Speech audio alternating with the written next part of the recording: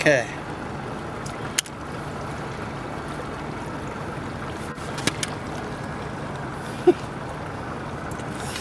Well, here we are,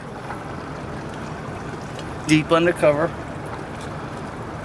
going to some of these old spots as the tarpon fill in the inlets. We're going to fish for some small fish back in these creeks, and I got braid and I got mono. I got big baits and I got small baits.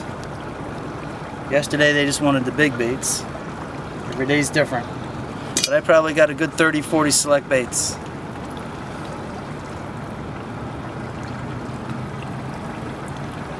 Check out that braid right there.